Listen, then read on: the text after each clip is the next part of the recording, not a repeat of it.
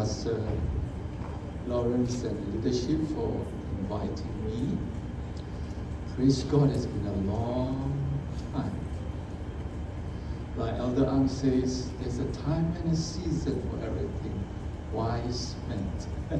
Okay.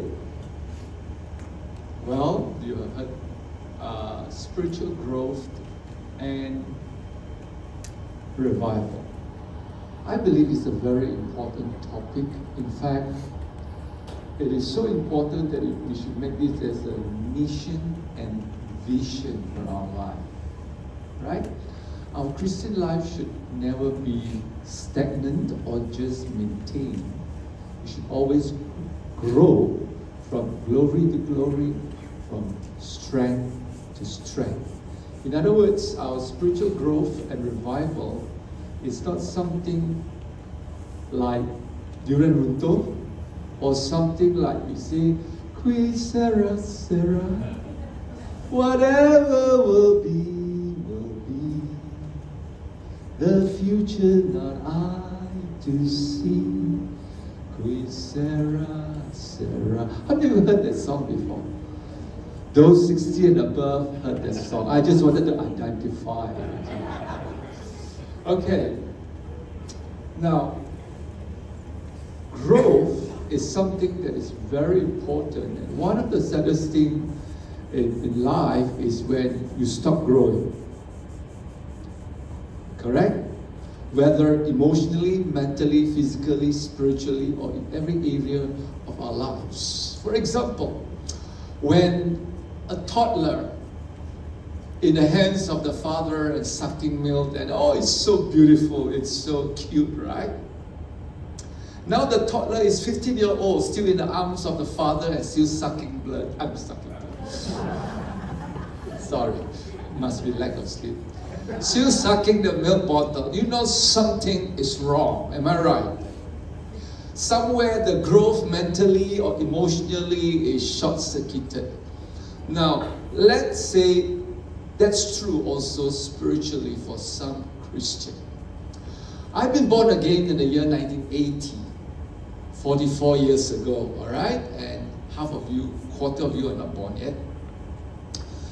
And I've been in a full-time for 37 years. It's a long time, and I started preaching some 40 over years ago. I've seen the best of church and Christian, the worst of church and Christian. I've seen all kinds of situations and people.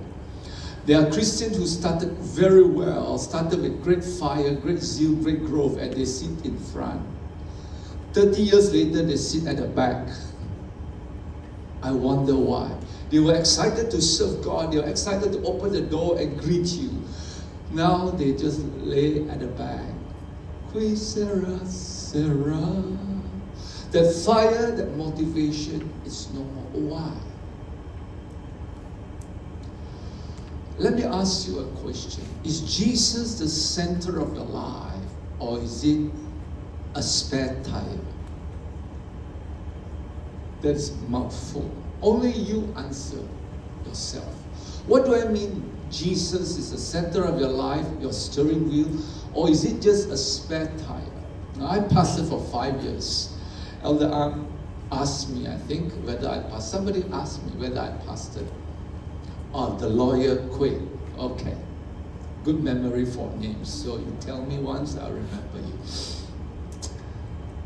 I pastored for 5 years, and I like prayer meeting. How many of you like prayer meeting? How many of you attend prayer meeting? Don't put up your hand. Because it will shame those who did not. That's not my intention here tonight. I like prayer meeting. I believe prayer meeting, corporate church prayer meeting is probably the most important meeting. And of course the Sunday service too. And I would usually go about half an hour to 1 hour earlier to get prayed up before I lead and share the word, and we have a prayer meeting. So while I was pastoring, and I know church statistics says that if you have 10% of the church membership attends prayer meeting is good. That means out of 100, you have 10 who attend prayer meeting is good. I thought that's bad. That is backslided. You should have 100% attendance, but in reality, it's not, right? On the contrary, when you have a Christmas luncheon throw in with food and lucky draw, you have 100 members, suddenly 200 people come. Very, very strange. Try calling for fasting and prayer. Okay, anyway, so I was sitting in a church all alone waiting for the prayer meeting to start, and this gentleman walked in, and he was early too. I've never seen him come to prayer meeting. I only see him on Sunday.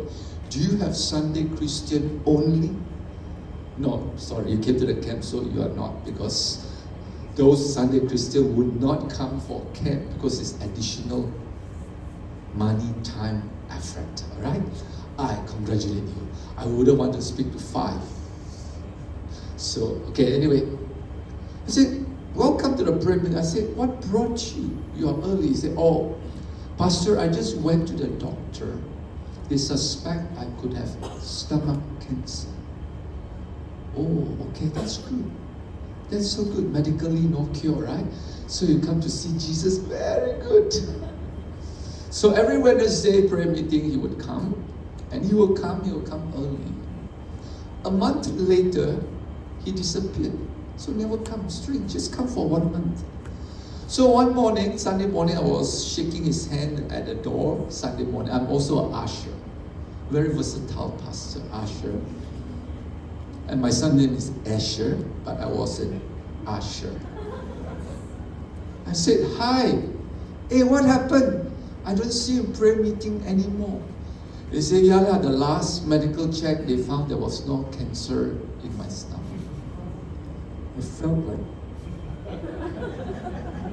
I felt like punching him. Then I remember, oh, I'm a pastor. Okay, cool. Don't treat God as a spare tire. When there's crisis, emergency, you go bankrupt, something happened to your child, something drastic, then you come seeking God. I think that is not very nice. God should not be used. God should be loved, worshipped, honored, and served.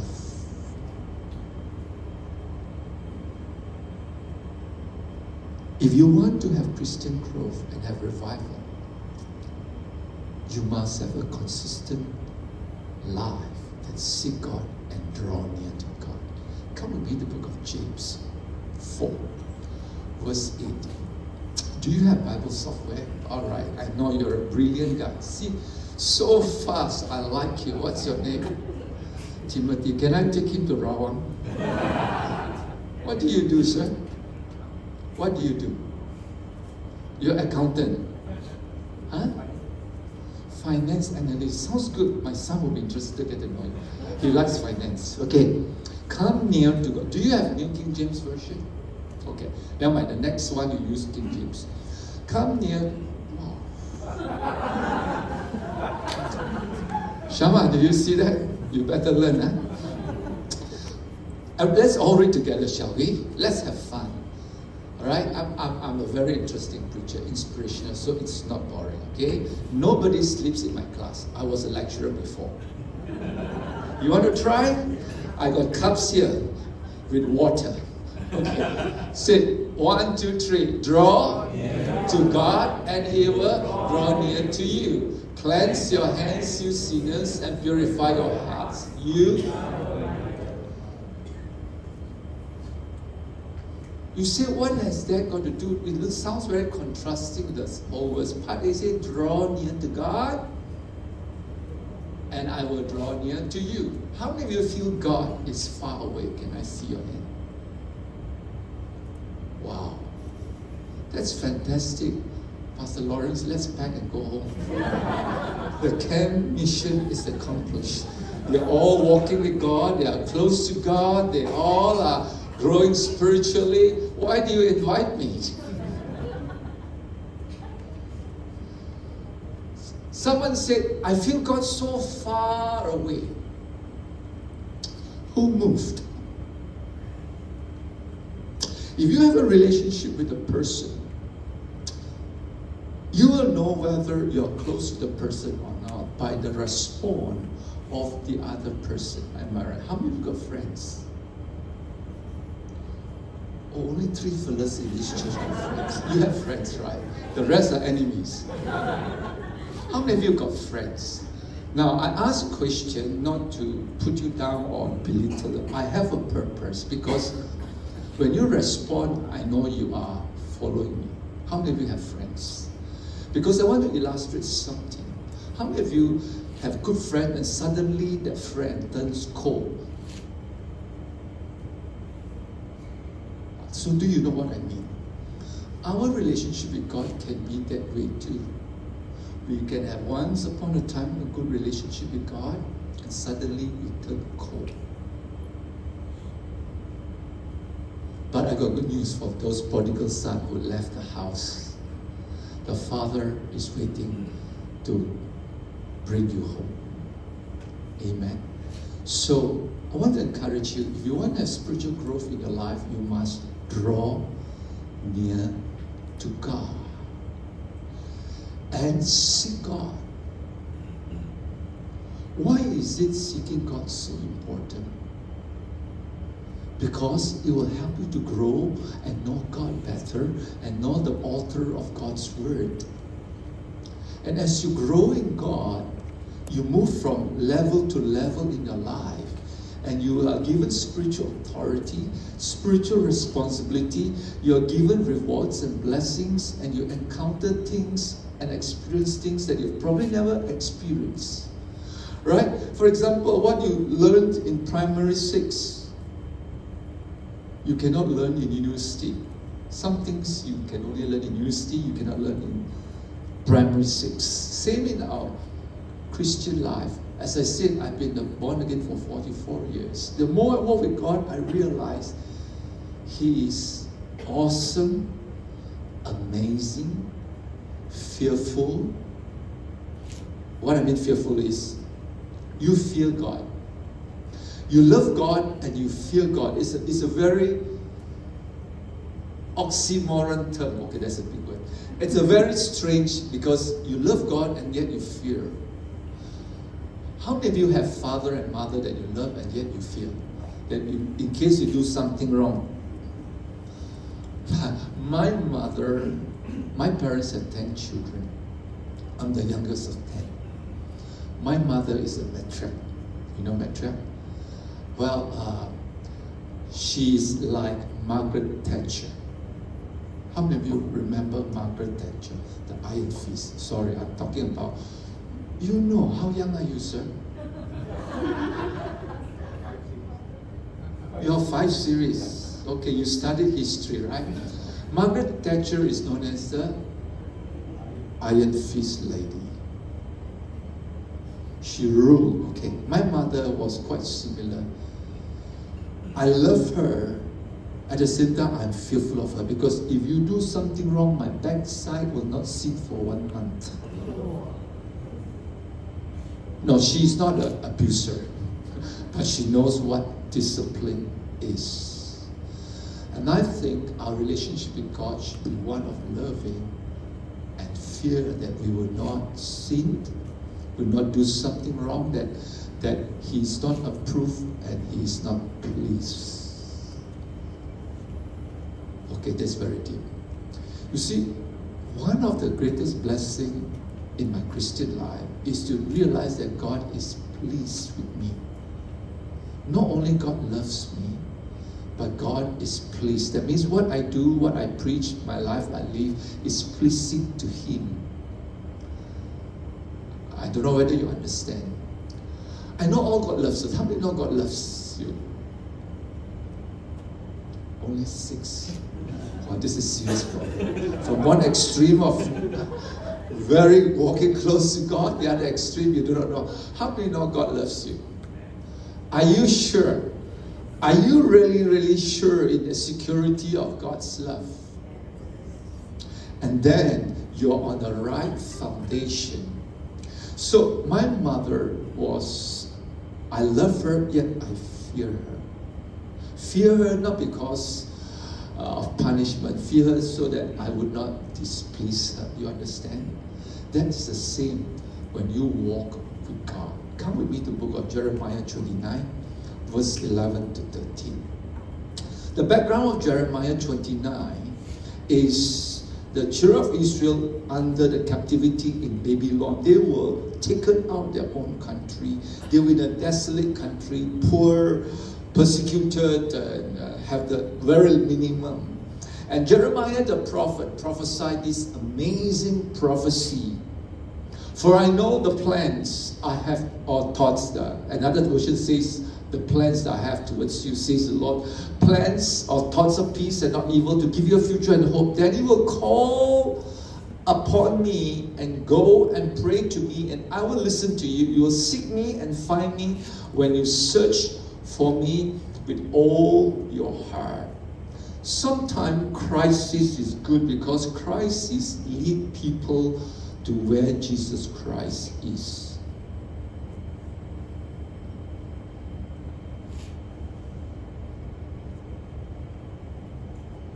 They say when the stock market, when the share market is down, the gospel market is up. How many of you came to Christ because of some crisis, some problems, some issue in life? Can I see your hand? Okay, I'm sure I'm one of them, all right?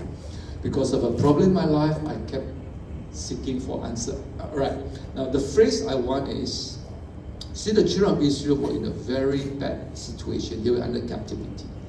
But God promised them that God has a good future, good plan for your life. How do you believe God has a good plan, good future for your life, your children, your family? That's correct. But God also promised something that is so powerful. When you seek Him with all your heart, you will find Him. I want to encourage you, if you truly want to grow spiritually, you want to experience revival, you want to experience miracles, healing, supernatural provision of finance, divine encounter, favor, promotion, blessing, overflow, welcome to seeking God as your vision and mission in life. I'm telling you, 44 years of my experience walking with God, you experience favor, miracles, supernatural provision, amazing things. As I look back, I'm just thinking how good God is. All right? I have a spiritual son. His name is Raymond, and he's a fantastic piano teacher and worship leader. He always asks me, he said, Paul, Pastor Paul, what do you do right that it seems like your life is so blessed, you walk in a different level like most people, and God is with you, and you know, the ministry, your walk, your family, the blessings of God upon your life. It's just so amazing. What is the secret? I thought about it, and I want to share with you the little secret that I have. It's found in Hebrews 11, verse 6. Hebrews 11, verse 6. Now, without faith, it is impossible to please God. He that comes to God must believe that He is, and He is the rewarder of them that seek Him. He is a rewarder of them that seek Him. Alright? Part of the reward of seeking God is your growth spiritually. It's your encountering God. It's experiencing His miracle, His breakthrough, His provision, His blessing that is far beyond what you can ever ask or think. Okay? Now, I was a lecturer. I was born again in 1980, and I went to University Malaya the following year. And I graduated. I was lecturing ITM, Institute of Technology Mara. It was not UITM then. And then I heard the voice of God spoke to me to go to full-time ministry. So I resigned as a job and I went to Australia with the little savings that I had. And I spent 1 year Bible school in Australia, Brisbane. And I came back home with less than 300 ringgit in my bank. I don't have EPF. I don't have any money. I don't even own a bicycle. I didn't want to go back to my parents' home to stay because both my parents were then non-Christian. They could not understand. I'm the youngest in my family, the only one who made it to university. They were so proud of me. They used to brag me. My first disappointment, I became a Christian. My second disappointment, I became a full-time worker or a pastor. My father scolded me. He says, I educated you for so long and you want to be a pastor. And then the straw that broke the camel back is when I married an Indian. So you can imagine my life is so, my walk is so this thing that, so I didn't want to go back to my parents, and the time I was single, I have not married yet. And with that, with the call of God, all I had was a bag with books and clothing. That's how I started my life, my walk, my ministry. 37 years later, I'm married with my wife at the back. She's 34 years. I have a son who is 26 years. My wife traveled with me for 34 years around the world. My son, 17 years. At 17, he'd been to 17 countries. By the grace of God, I've been to 60 countries. Now, think for a moment the air ticket of 3 of us. We are church-based in SIB. We are not paid salary. We don't have a church support. We don't have any financial support. We are not related to Rosma and Najib. At 17 years old, my son studied in America, 2 degrees. He did 2 degrees. He's now working as a lawyer for a law firm. Something that is far beyond my imagination, my asking. I was talking to lawyer Hui. He's a lawyer. And I always wanted to be a lawyer, and I could not, but God, by His grace, led my son to be a lawyer. How could a pastor, got no business, got no church, got no salary, no saving, could send the son 6 years in America to study? He must have stolen a lot of money. Maybe he is... No. He is a seeker of God. That's all I can tell you. I'm a very ordinary person.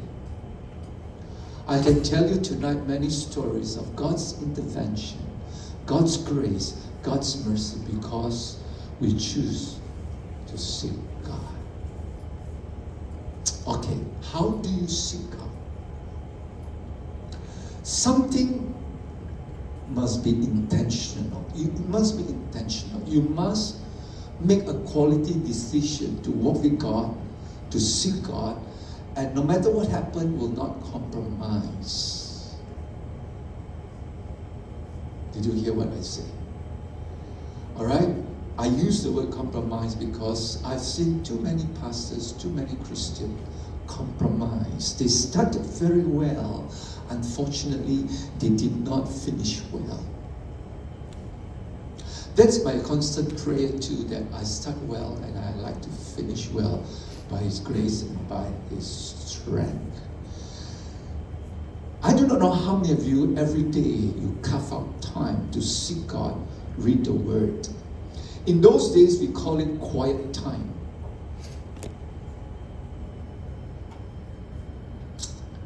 Can I just borrow a handful? This is the greatest blessing or the greatest curse in our modern technology.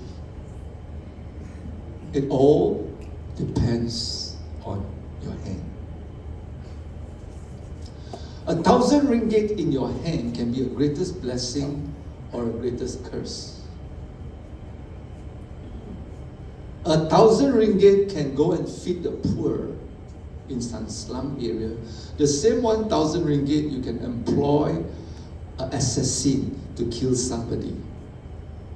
Sorry, I shouldn't teach you all this. It's from the underworld. But you know it's true, right? Now this phone is amazing. With this phone, you can go around the world, answer your email, buy air ticket, call Grab, pay whatever bills. But this phone also got YouTube, WhatsApp, Facebook, Twitter, TikTok, all kinds of wonderful, funny. I still remember so clearly. One lady came up to me, that's a few years ago, Pastor, do you have Facebook? I was scratching my head. What is Facebook? I said, yes, I have book, but what is Facebook? I was technologically very ignorant. Now, by the way, I have gadgets. You saw, right? I brought one. During our early days, the television was the idiot box. I think this is the devil's tool. No, it all depends on the person who uses it. Why I use this illustration is because many people sleep with handphone, wake up with handphone, go to the toilet with handphone, eat with handphone, drive with handphone, WhatsApp with handphone, WhatsApp during driving in handphone. Do you know 2 seconds of attention can kill you, get you an accident? Just 2 seconds. So tempted when somebody called you, especially if you are in love. No, none of you in the 60s are addicted to handphone, right? You must be 60 and above. Okay, come back to the story. You must carve out time every day to seek God. Because what you love, whom you love, you always have time. I always very thrilled to see young lovers now. They can talk for 4 hours over the phone. 4 hours non-stop. What to talk, huh? 4 minutes finish, right, with your wife? Sorry, we have married for 34 years, so 4 minutes finish. Because all our stories finish already. But have you seen young lovers? They just get to know each other. Hang on the phone for 4 hours. I scratch my head. 4 hours. How many can talk to God for 4 hours? 4 minutes. 4 minutes, you know, so long one. Karaba, you pray, you seek God. I'm going to seek God tomorrow. Huh? 2 hours, I'm going to lock myself in the room. Karabo, soko, yaraba, santa, laba. Hallelujah, worship you, Jesus. You are a good God. Raba, raba, shuko. It sounds so long. I thought 2 hours. It's only 2 minutes. Why is it seeking God, praying, relationship with God is so boring? But talking to your girlfriend is so exciting. Talking to about football, about whatever you love is so exciting. But when it comes to God,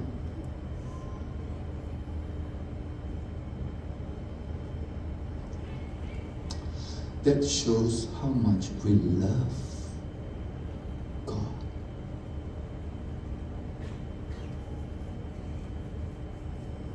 Daniel 6 verse 10.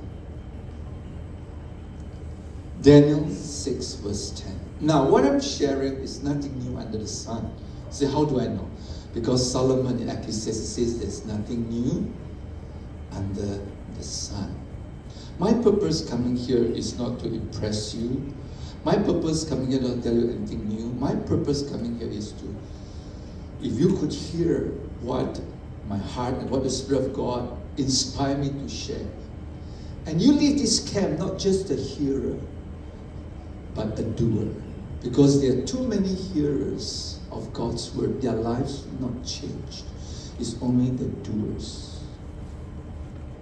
I told you I pastored 5 years. And in these 5 years, I have a leadership who are Christian for 30 years, 40 years, 50 years. But their life never changed. Their character never change. Their bad habits never change. Sad, isn't it? That means they never grow, they never progress. They act spiritual, they seem spiritual, they attend all the services by virtue they are leaders, but their life never change. Okay, never mind. It doesn't concern PMC, right? Panaramaran? That means Indian and Malay cannot come. How come you're here? Sorry for Chinese. You're half Chinese. You're like me, half Indian. So strange, huh? Why only Chinese? Anyway, can you change the Panaraman Methodist Church? No. Ah, wise man. Panaraman Christian. Okay. Now this So Daniel 6 verse 10. Let me give you the background before we look at the scripture. He was serving a king, a very strange. He was in Babylon, and the king just had a law through the conspiracy of all the jealous counselors, the peers of Daniel. Daniel was one head above. He was exalted, promoted by God. He had a spirit of excellence, and he was like the leader, and they all were jealous of the favor that Daniel had with the king and his position. So they looked for his downfall. Say downfall. In politics, they always look for your downfall, your weakness. They were surprised. He got no desire for women because he's a eunuch. Hallelujah. Some of us need to be eunuch. Too late. Number 2, he got no problem with money. Number 3, he got no problem with pride. 3 deadly sins. Number 4, the only catch that he has was he worshipped God and he prayed 3 times a day. Do you know how busy prime ministers are? Do you know how busy? He runs the whole nation. By the way, the king is only authority figure. But who runs the executive? Daniel. It says, when Daniel knew the writing was signed, which means if he did not obey, he'd be thrown in the lion's den. He went home, and in his upper room with his window open towards Jerusalem, he knelt down on his knees 3 times that day and prayed and gave thanks to God as he was custom since early days. I would like you to underline as his custom since early days. Can you repeat? 1, 2, 3. As his customs. Why did I emphasize that? Because I want to share with you one word called consistency, which I think is so much lacking in the Christian churches today in terms of their devotion, their walk, their prayer, their word life. Consistency is so important. Daniel has been blessed, exalted, promoted, used powerfully by God Almighty. Yet angels appeared to him. God showed him the vision of the end times. Why?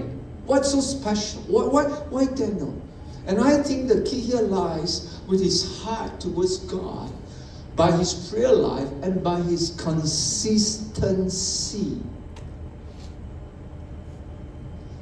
At this point of time, he's quite an elderly man. He laid the foundation in his young man that he will not compromise no matter what. He will not touch the king's meat and the alcohol drink when he was a young man taken from captive to Babylon to serve. He was brilliant. He was straight A's. He passed all the tests, but he will not compromise when it comes to food, kosher. He's God. He will not compromise to the extent of thrown in the lion's den. Wow! Where are the young Daniels in our generation today? We want revival. How can revival start when we don't even have the basic? Our prayer meeting, the shura will tell us that whether we are ready for revival. A lot of churches today, big churches, are so conscious of time. 1.5 hours, 1 hour, 40 minutes preaching. Pop, pop, pop, pop, pop. We pray for revival. Really? What if God comes at 10:30 and your service finishes at 10? How many understand what I'm saying? We want revival, but we don't have time for God. We want growth, but we are not putting effort. Anybody here carry weights? Go to gym? Nobody? Who? I'm sure Pandamaran and Clan got gym club, right? May I suggest those who are 50 and above start taking up gym? Hey, this is not laughing matter. I'm a health person.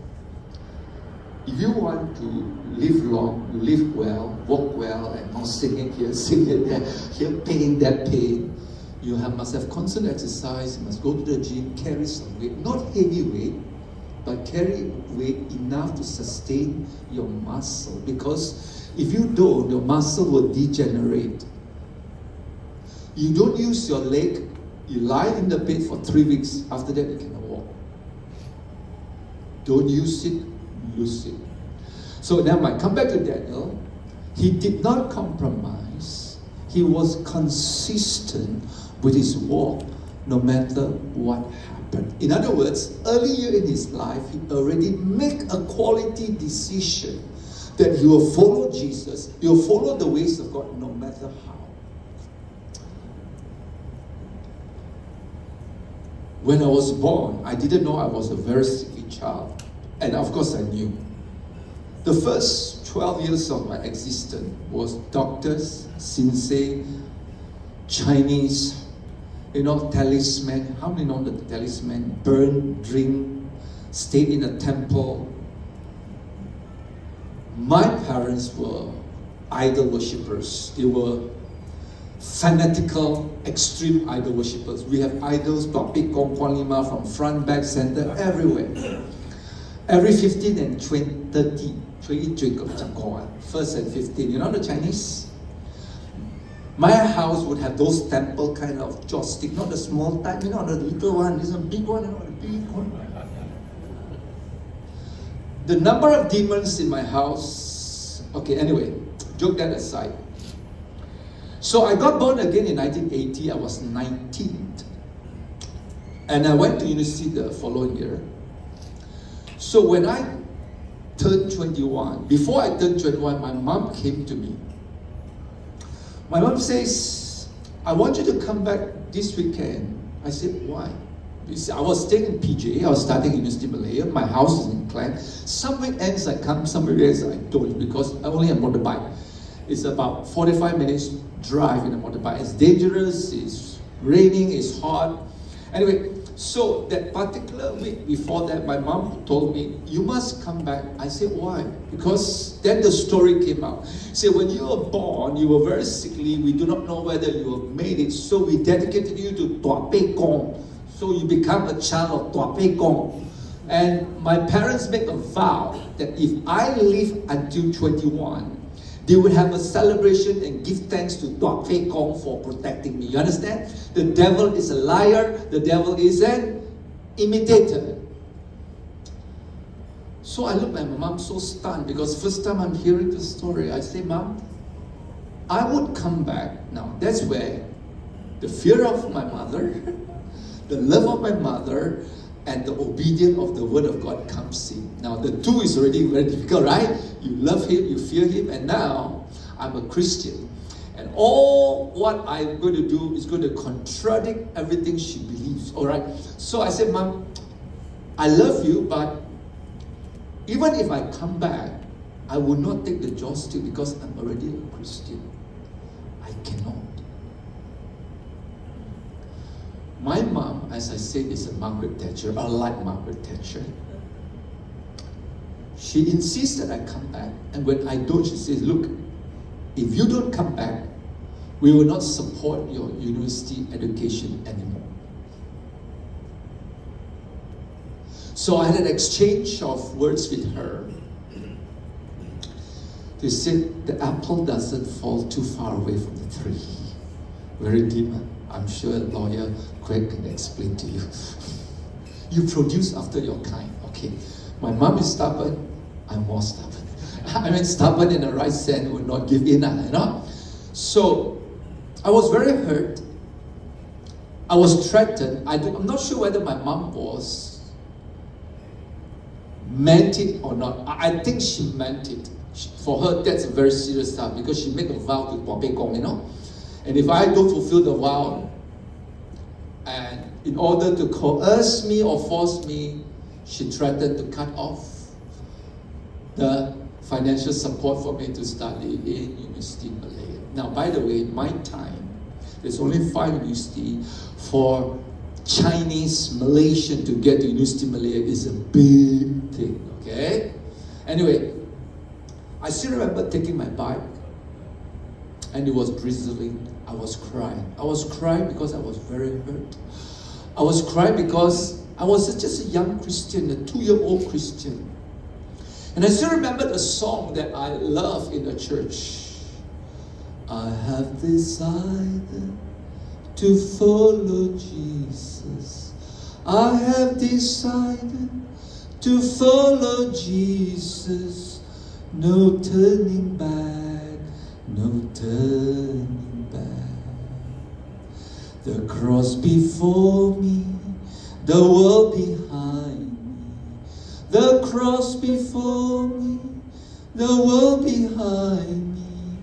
I have decided to follow Jesus. No turning back, no turning back. Somehow at a very young age, a very young Christian, I make a quality decision from that day onward.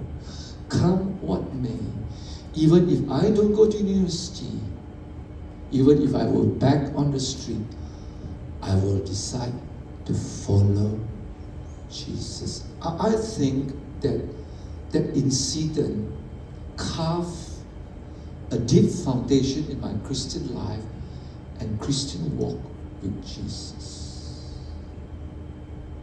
I pray that this evening that you will make a quality decision to follow Jesus. No turning back, no matter what.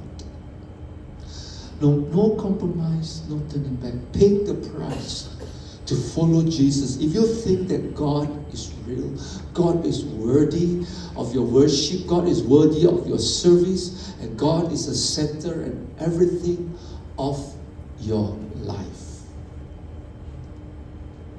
Daniel was consistent. You must be consistent in your Christian life. In other words, consistency is not intensity. Consistency is not sprint running. Consistency is marathon. How many of you run 100 meter? Nobody. Marathon? My son runs marathon. I don't know where he got it from. He swims triathlon. Anybody know triathlon? He's 26 years old. He's into these sports. Triathlon, swimming, cycling, running. He ran 42 kilometers non-stop. I don't know why you did that. Why you suffer like that? I don't know. Anyway, the key to running marathon is consistency. That means you don't sprint off. You just on a consistent pace if you want to finish the finish line. I think in order for us to finish our Christian life well, we must have a consistent walk with the Lord, a consistent Bible reading, consistent prayer, consistent giving, consistent witnessing, consistent serving. All right, what's the difference between consistency and intensity? Let me illustrate using people trying to lose weight. I'm not looking at anybody, all right? You're all young and thin and fat and short, whatever your size. But I know many people struggle to lose weight. They want to lose weight, but they struggle. Don't put up your hand. But let me share with you a key that will help you to overcome and guaranteed lose weight. You say, how do I know? I tried on my spiritual son. I have a spiritual son from Sabah. He was almost 100 kilo. I told him, if you go in that rate, you're going to encounter many problems. He is only about 32 years old. I said, if you continue this line of obesity and overweight, you're going to have heart problem, kidney problem, leg problem, exercise. Anyway, so I said, if you truly want to lose weight, there's one key word: consistency. I told him this. You have to cut down your lunch, no lunch, have a good breakfast. In between you're hungry, eat lots of fruits and salad. And take one main meal a day at 5 o'clock or evening, whatever time after work. In between, drink lots of water and green tea. I told him this simple recipe. Somehow he believed me and he started. He says the first 1-2 months was a struggle. The stomach protests, at night cannot sleep. Craving for food, for sugar, addicted. Do you know, you do not know how much addicted we are to food until you start fasting. Believe me, when you fast, you think of the laksa, the fried kway teow, the Hokkien mee, Hokkien, pasang Hokkien mee, the best in Malaysia. You think I don't know? Anyway, by the way, I'm born in Klang. My hometown in Klang. I don't know how you could stay in Klang. So come back to my story. It's the little consistency every day that makes the difference. You are consistent, you'll make it. Okay. Now, my method to my spiritual son was more intense, but try cutting down little by little. First, start with sugar. White sugar is the #1 killer. White sugar is poison. White sugar will help you to put on weight very fast. White sugar is found in almost all the processed food that you can think of. In our homes, no canned drink, no Coke, no Coca-Cola. We only drink Kangen water and pure juice that I make. Expensive, quality. But you see, health is more important than wealth. If you have 1 million in the bank and you're on a wheelchair, what for?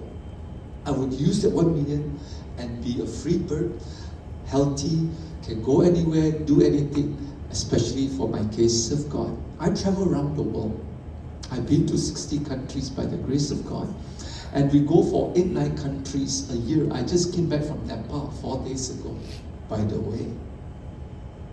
So you need to be fit and healthy to serve God. And that comes with consistency. Now, don't look at me, I'm not a saint. I'm flesh and blood like you. I love ice cream. I love fruitcake. I love mooncake. Very sweet word. But the proverb says, put a knife on your throat. Let me paraphrase. Some people dig their grave with fork and spoon. Sorry, with chopsticks. Are you there? So, now, I'm a doer, not just a hearer. If I hear something that is good, I will do it. So now, I used to take 3 in 1, now I take 2 in 1.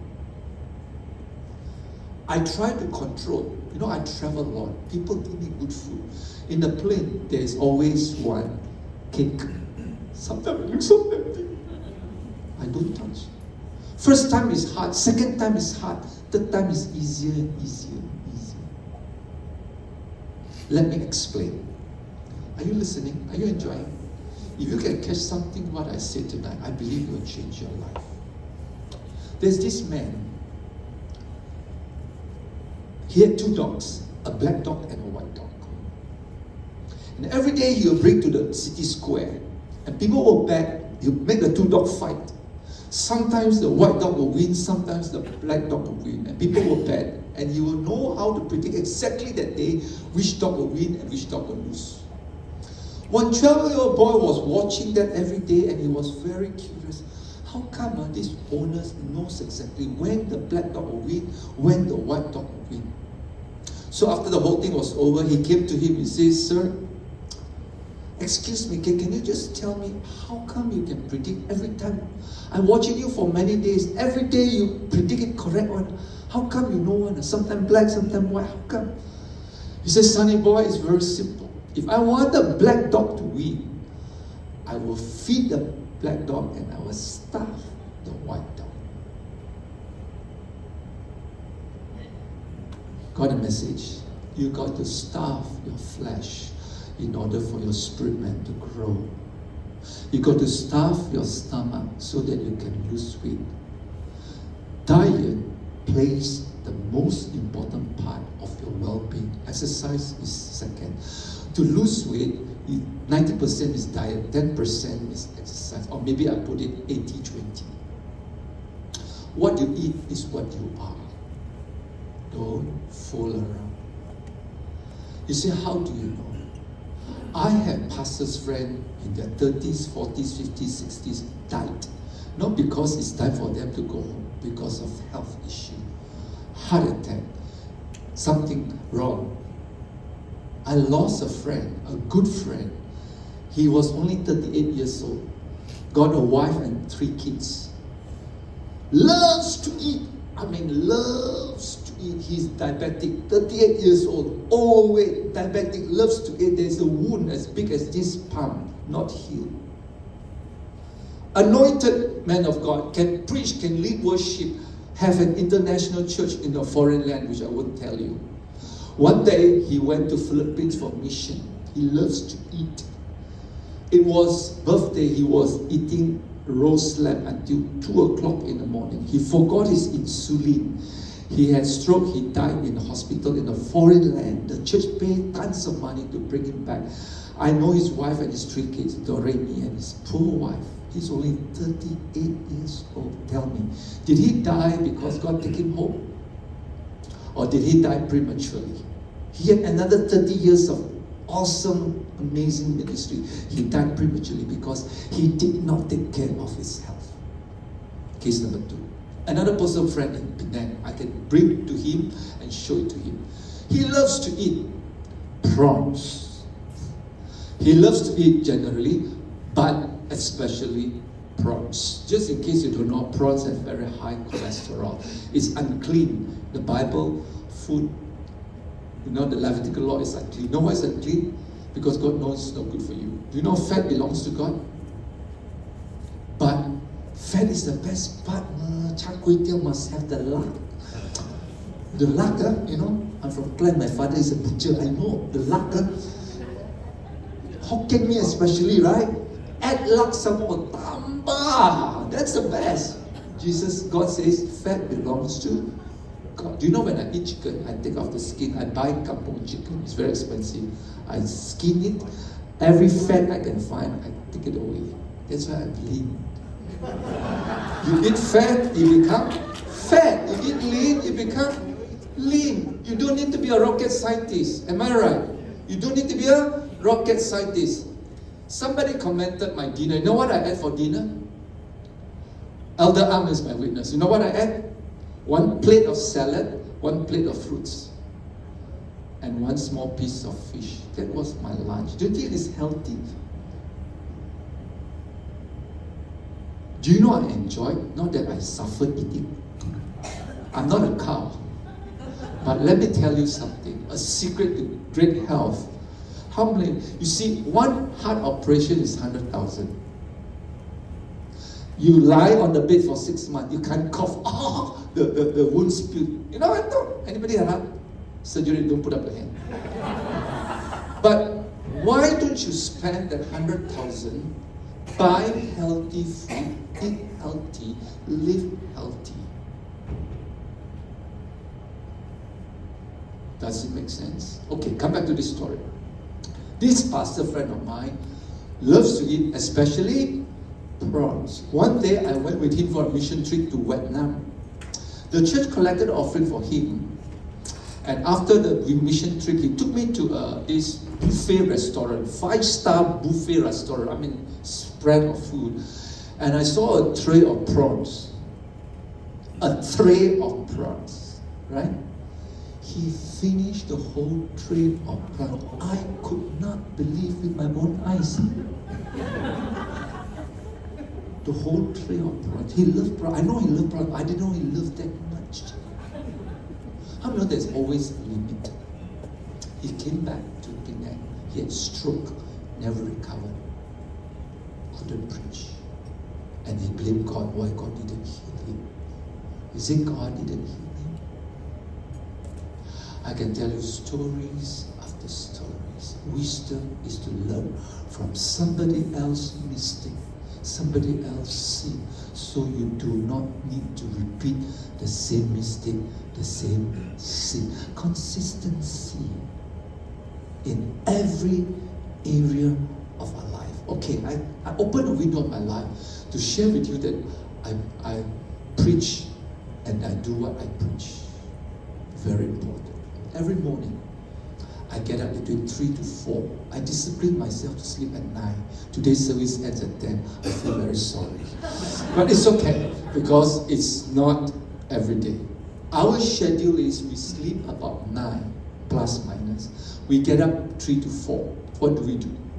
At 5, we go for a prayer walk. Me and my wife, 45 minutes, go for a prayer walk. You say, why at 5? Less traffic. No pollution. Anyway, we choose it because it's quiet, it's cool, it's nice. At 45 minutes of walk, we pray for all the prayer needs. We pray for our son, pray for all our spirit children. I pray for nation of Israel. We pray for Malaysia or whatever God puts upon our heart to pray. Okay? Then we come back, I'll have scripture reading. I have this audio in the screen, my TV screen. I put it on. Audio, Genesis to Revelation. Every day I hear the word of God consistently. Every day. I've been doing it for 44 years, from Genesis to Revelation. That's why when I preach, I don't even need to look at the scripture. I know what I'm talking. And I can quote for you. Why? Because I'm a preacher? No, because I'm a Christian. You see, if you are a cook, you cook for people and you don't eat yourself, you'll die. Understand? I'm a spiritual cook. I also must eat the word of God at the same time. So, why the word of God? I'll continue that in another session. So important, consistency. How many Christians spend time with the word of God, with prayer every day? All right, not finished. At 7:15, I drive to the waterfall. 15 minutes drive to the waterfall. I climb the waterfall. I go there for almost 1.5 hours. I pray in tongues, I seek God, I walk, I sweat. By the way, I played badminton for 50 years. I just quit 2 years ago because of my eyesight. Anyway, why do I do that? Because that's my love, my walk, my consistency. And beside consistency, there's another word called discipline. You see, discipline is very important. Early to bed, early to rise makes a man healthy, wealthy, and wise. Now, why did God create the night to sleep, the day to work? If you break that routine, you're asking for trouble. A lot of young people sleep late, get up late. Sorry, they sleep too early, 2, 3 o'clock in the morning. Lack of sleep. Many people today, especially young people, lack of sleep. You are digging graveyard. You are digging problem of your health. Lack of sleep. You know why sleep is so good? It refreshes your body. It heals your part. It repairs whatever is wrong. That's why when you're sick, you're forced to sleep. So if you don't sleep yourself well and healthy, then I guarantee you, you'll fall sick and you have to sleep. Worse, in the hospital. Nature has a way. God created this body very amazing. But the moment you abuse it, you're asking for trouble. But if you don't abuse it, you flow with God. Do you know God is a consistent God? How do I know? Every day, sunrise, sunset is the same. Every time the earth turns around the sun is the same. 1 degree away, will be frozen. 1 degree nearer will be burned. How consistent God is, right? God is consistent in His word. Yes, yes, no, no. If you follow consistency and discipline in life, I guarantee you, you will grow spiritually. You have experienced God in an amazing way as you seek God. Let me give you an example. What do you mean seeking God? And what do you mean you encounter God? One of the morning while I walk with my wife loves wild mushroom. How many of you have eaten wild mushroom? The one that grows in the garden, in the forest? Wave your hand at me. How many of you know what is wild mushroom? How many of you don't know? Okay. And I'm not testing your intelligence. If you don't know, then I explain. If you know, then I don't need to explain, right? Simple as it. But I cannot assume everybody knows.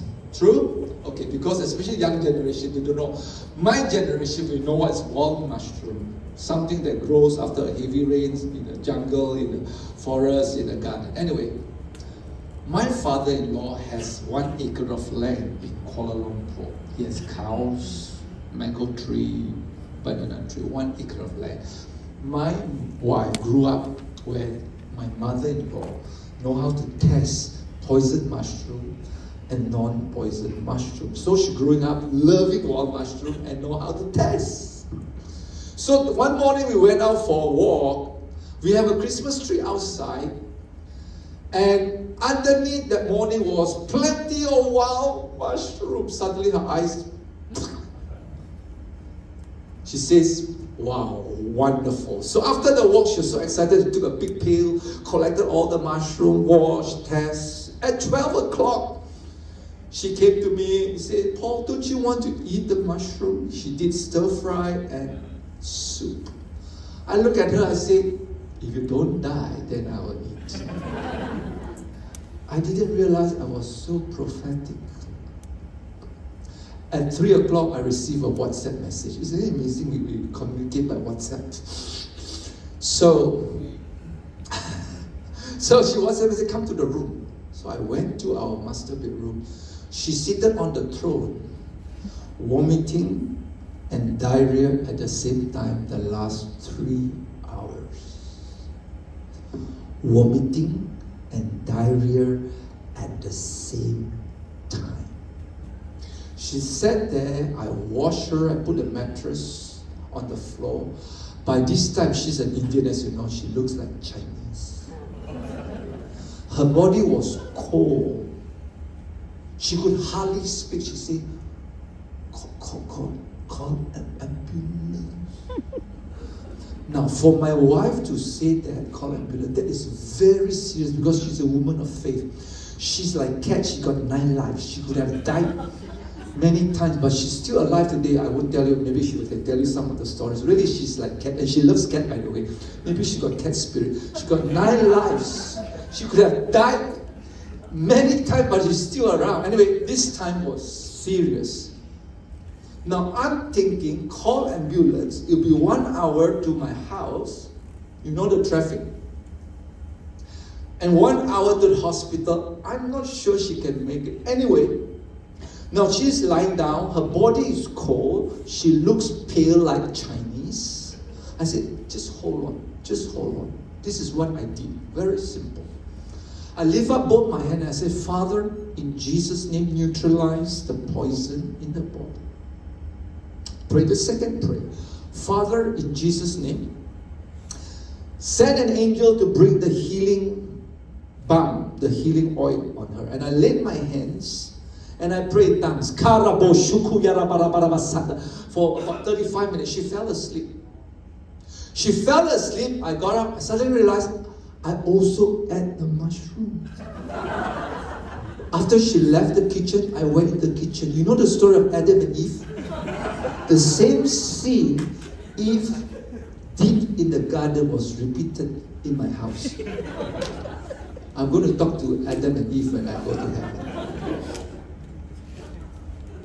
True story. I'm not exaggerating. She's said, God is my witness. My wife is recording. Then suddenly I realized I also ate. Then I was, jalan, pochi, God, I'm going to vomit. I'm going to go diarrhea already. God, I was waiting, for the signal. I was so disappointed, nothing happened. Do you know why? Because God loves me a little bit more. How do you know? Are you sure? I didn't bring any water. No, God loves me a little bit more. God punished my wife for disobedience. God loves me. I was innocent. All right, tomorrow, next session, she will defend herself. Okay, anyway, she had a heart attack. Her blood that was a few years ago. We were flying Air Asia. We came down from the plane. She felt a sharp pain like a knife goes through. Anyway, she landed in the hospital. They could not even take her blood because it was so thick. They have to put,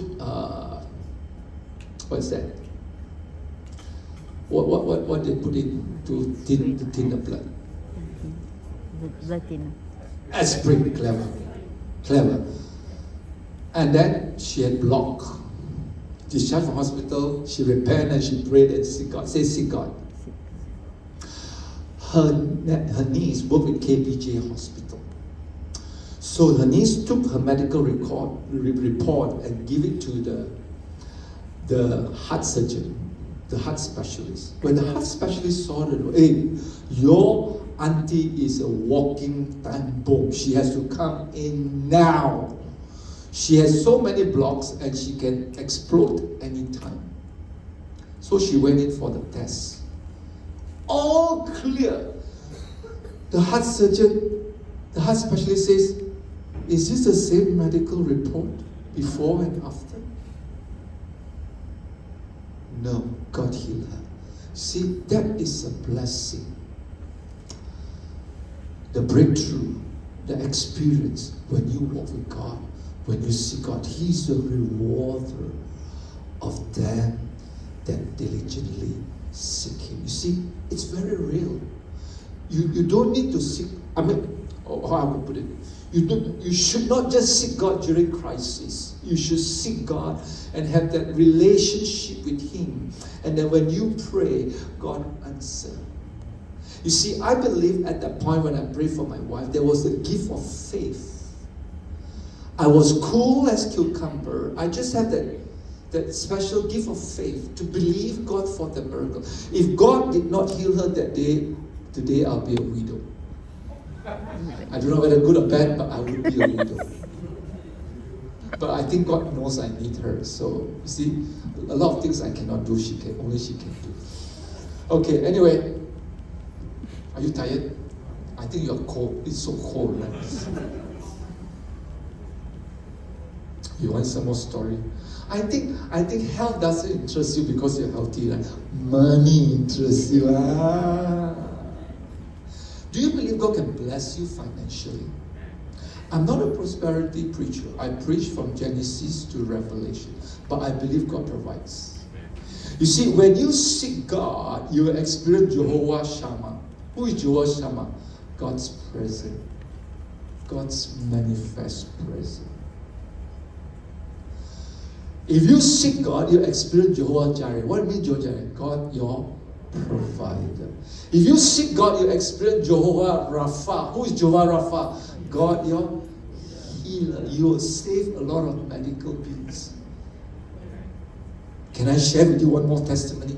True story. All my stories are true unless otherwise stated. Maybe I leave money to another day so you can sleep well tonight.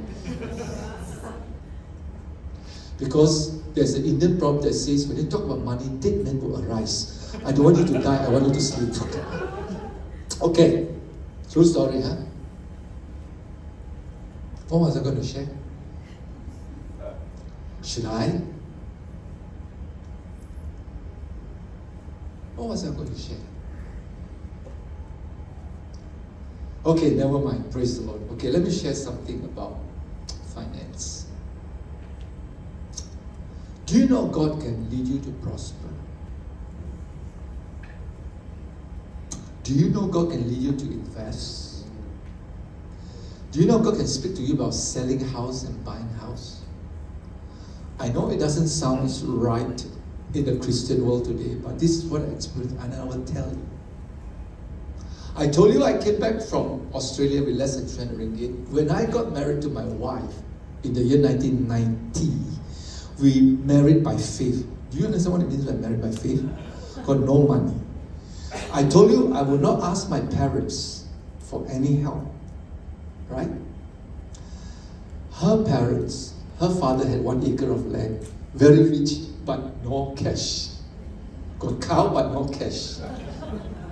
Very complex.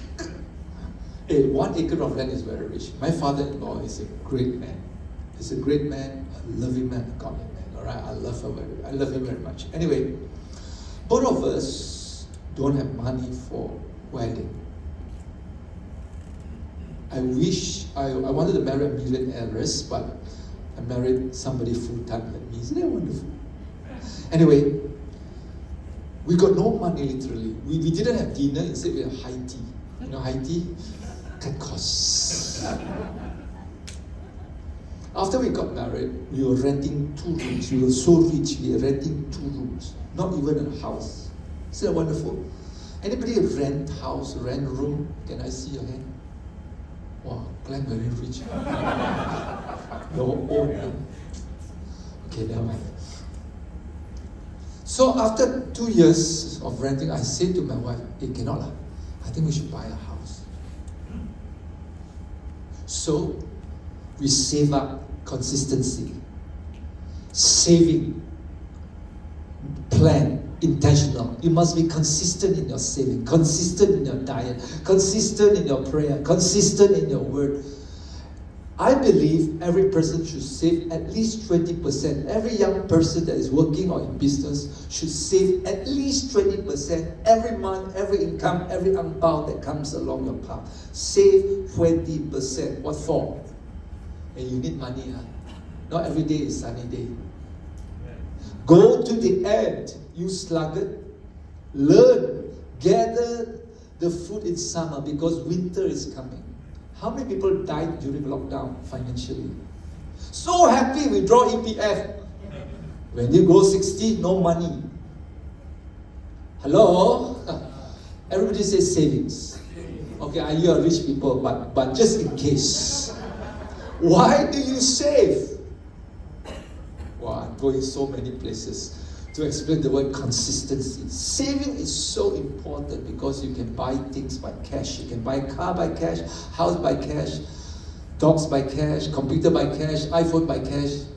Those who buy iPhone should repent because you don't need to pay so much money. Anyway, and the story goes on. Consistency. Do you know I discovered I'm a father, spiritual father to many pastors, many young people. Sadly, a lot of them have financial problems, got zero savings. I can't believe you work for 20 years, 10 years, zero savings. Still renting. Save the minimum, the best investment, buy a house. So we bought a house for 94,000 in Taman Sri Gombak. I like the place, a small little house, 94,000. The last housing estate before you go to Genting Highlands. How many been to Genting Highlands? Oh, you gamble lah. No. You go there for holiday. So last housing estate to 94,000. I was very happy. It's all jungle surrounding. You open the window, and I love to open the window every morning. I live up my eyes to the hill, from whence comes my help. My help comes from the Lord, the maker of heaven and earth. And I love the green. I love nature. So we travel around the world, just me and my wife, and we go for 2 weeks, 1 week, 10 days, and we come back. So every morning I have this, you see, habit.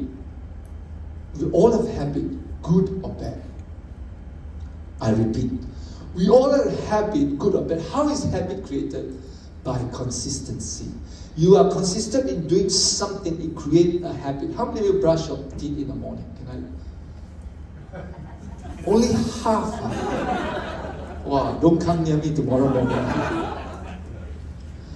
And how many of you don't feel the pain or I mean, it's just quite automatic.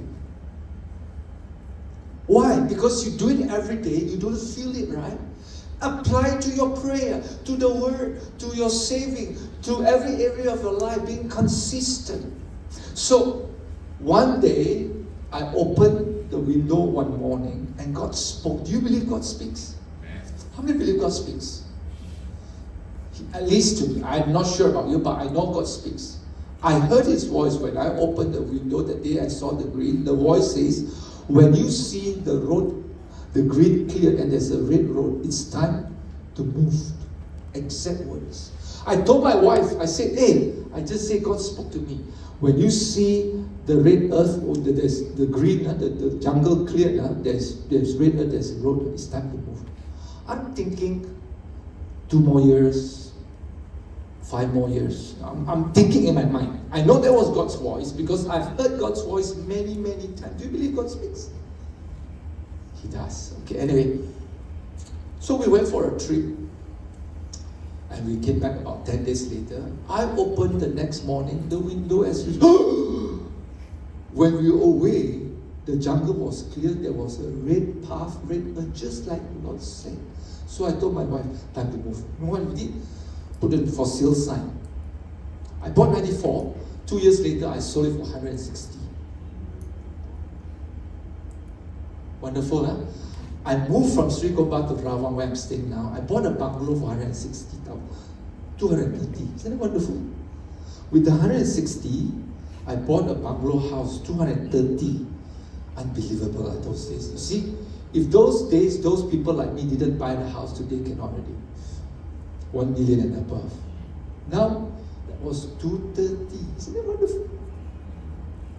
God didn't stop speaking, no. So we were very happy that this bungalow house, a single bungalow house. So we have our books, our tapes, our office, our house, and everything all jumbled up. One day, my wife said, hey, maybe we should buy 2 semi-D houses. One for staying, one for ministry office. I said, wow, that's a good idea.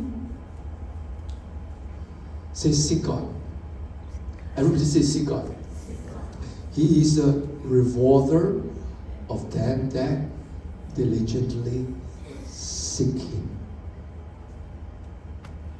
So, now there's 2 ways to waterfall. Remember I told you I go to waterfall? I've been going there for more than 30 years. There's 2 ways from my house to go to waterfall. One is a broad way, which is a longer roof. One is a narrow way, which is zigzag. It's shorter, it's narrow, but it goes through quarters area. So normally I'll take the broad way. So that morning before I left for waterfall, I was in the toilet. The Lord spoke. This week is going to be very exciting for you. It doesn't make sense because everything is very normal. This week is going to be very exciting. I'm going to close with this story, okay? Are you enjoying it? A real life story, real encounter with God, real God's voice. So I left as usual. Okay, I heard this week is going to be a very exciting week. I usually take the broad way. For some strange reason, I took the narrow way. I think it must be an angel that guided my hand, that steering wheel. Because Jesus is my steering wheel, not a spare tire. So somehow, for a strange reason, I turned to the narrow way.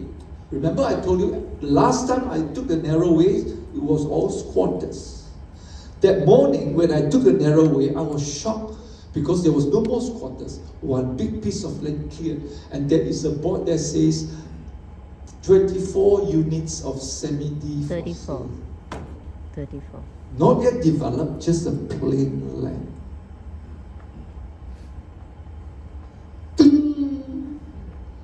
2 semi-D house. I took down the developer's address and phone. I was so spiritual that day I didn't go to waterfall. I turned back. I went home, I was so excited. I said, come on, let's go to the developer's office. So instead of going to waterfall that day, I went straight to the developer office. Before 8 o'clock we were there. So I said, I'm interested to buy 2 units of semi-D. And there were 3 directors in that company. the one director was there. So I talked to him. His name is Manjit Singh. Actually, his house is just walking distance, just a stone throw away from where we are staying now. Manjit Singh, he's a very rich man. He had many lands. His father had many lands. Anyway, sat down and talked. I said, you're just about to launch this project. He said, yes. I said, I'm going to buy 2 units of semi-D, and if you will give me 10% discount. I'm thinking, tights, because God said, so God developer give you 10% discount. Anyway, he looked at me like, who is this guy? He said, look, there are 3 directors in this company. If each one of us buy, we will only get 5% discount. If my staff buy, they only get 1% discount. I said, okay, fair enough. I'm not your staff, I'm not a director. How about 4%? Any businessman here? No businessman. Okay, I tell you a trade secret. I'm not a businessman, but I think like a businessman. Write this down. You don't get what you deserve, you get what you negotiate for.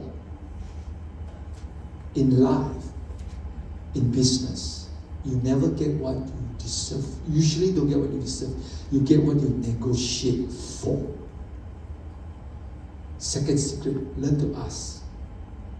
Free ma, ask, huh? Ask. Ask for upgrade. One of these days I'll get upgrade from economic class to business class. Ask lah. You see the front row, the first row, Malaysian airline. You have to pay one. The first row got a lot of room. Anybody know what I'm talking? So I don't want to pay. I take the second row. But I found the secret how to upgrade to the first row. I won't tell you. You want to come and see me. Must charge fees. So in life, you don't get what you negotiate for. You don't get what you deserve. You get what you negotiate. Second principle, learn to ask. Segan tanya, sesat jalan. So these 2 semi-D, so it's okay, 4%. He looked at me, he says, I cannot decide, there's 2 more directors. I will call them and I will let you know. So I said to him, if you sell me 2 units with 4% discount, guarantee God will bless this project, everyone will be sold. I talked to him like man of God. Of course, this guy is a non-Christian, This guy is a non-Christian. So I was negotiating, not what I deserve. That afternoon, I received a phone call. He said, you're on, come and sign the S&P. Now, this is not planned. This is just a spur of a moment within one day.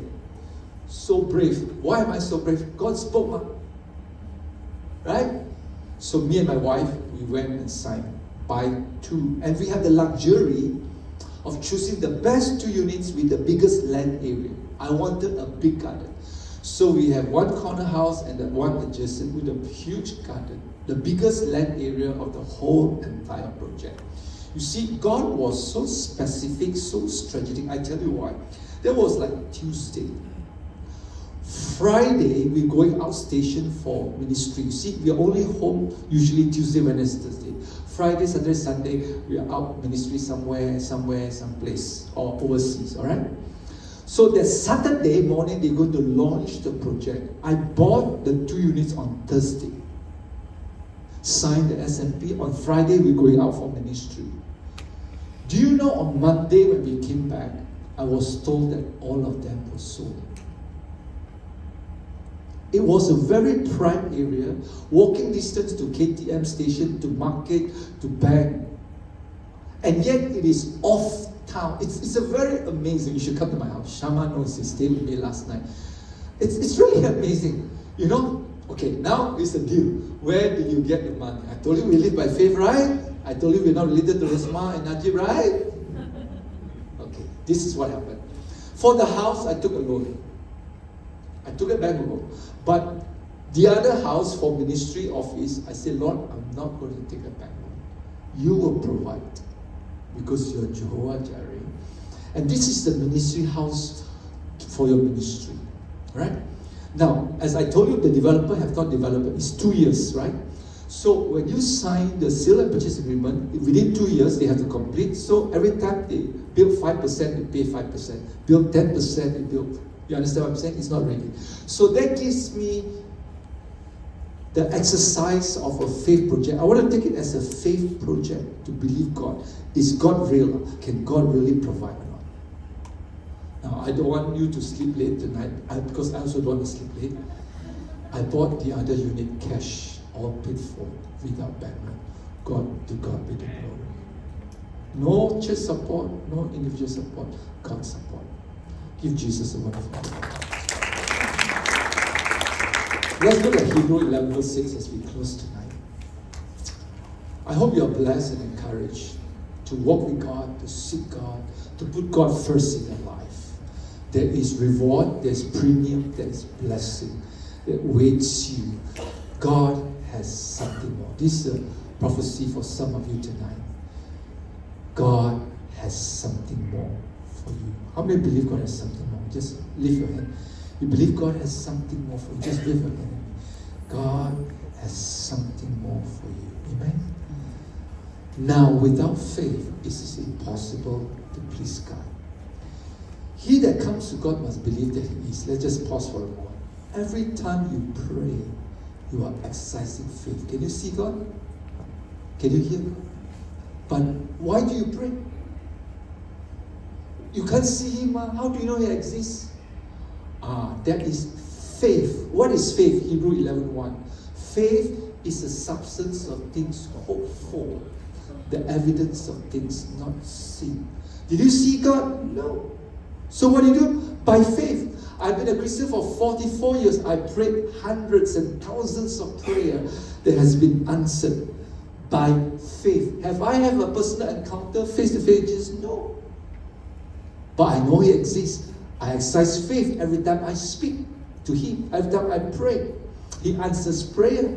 I experience His sweet presence. I experience His miracle. I experience His provision. I experience His healing. I experience breakthrough. I experience answered prayer. Can you tell me God doesn't exist? He does. Faith is the substance of things hoped for, the evidence of things not seen. Verse 6. Now, without faith, it's impossible to please God. Listen carefully. God does not respond to needs. God responds to faith. Let me repeat. God does not respond to needs. God responds to faith. If God responds to needs, there will be poor people in India and Africa. A pastor called me. Wanted to borrow 1,500 ringgit. Was it a need? Big need. He didn't pay car installment for 3 months. The bank is going to take his car. Do you know car is not a luxury? Do you agree car is no longer? I'm talking about basic transport. I'm not talking about Porsche, BMW. That's luxury. I'm talking about basic transport. He was desperate. He texted me. Said, Dad, can you help? I won't tell you the rest of the story. But God did not respond to needs. He responded to faith. So every time you pray, you are exercising faith. Without faith, it's impossible to please God. I told you, right? How many want to please God? I want to make God happy. Exercise faith. Every time you pray, actually you make God happy because you are exercising faith, right? You're talking to somebody you didn't see. You're believing in somebody you didn't see. That's faith, right? I can see you. That's not faith. But if I cannot see you and I talk to you, that's faith. So, and He is a rewarder. Underline the word diligently. That is consistency. Diligently, consistently seek Him. How many want God to reward you? I guarantee you, this has been my life for 44 years. He's the rewarder of that diligent seeking. And I want to encourage you, if you choose to seek God from now until He comes or you go home, I guarantee you, you will experience wonderful things in your life, in your family. I can sit down the next 2 hours, share it with you. I'll continue tomorrow. Let's stand.